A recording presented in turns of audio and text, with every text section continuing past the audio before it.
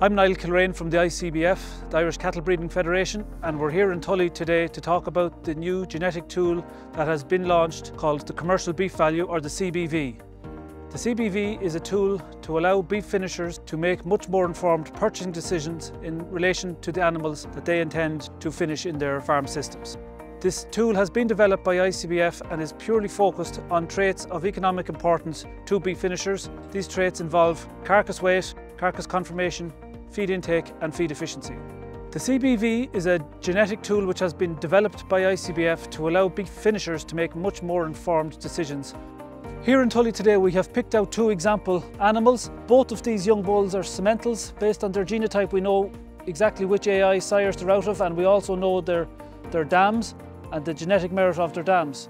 The lighter coloured animal, his CBV is placing him up at the very top end of the population, whereas the darker coloured bull has a much lower CBV. The data that we capture here in Tully will further demonstrate the differences in terms of the actual performance of these animals. So the CBV is predicting a difference, and the actual performance of them here is captured in Tully to confirm the accuracy of the index.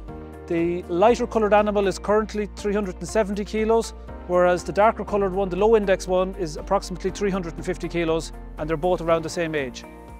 We have seen time and time again through intakes over the years in Tully is that those higher index animals consistently perform better, consume less feed, kill out better, and very importantly for the industry, their age at slaughter is likely to be much younger than a lower index animal. The progeny that arrive in Tully are all sired by high index new young AI sires. It's very important that we have a robust and structured program in place to allow us to capture data all through their lives, starting with on-farm data on their herds of birth, which is followed through to the data that we capture here in the Tully Research Centre.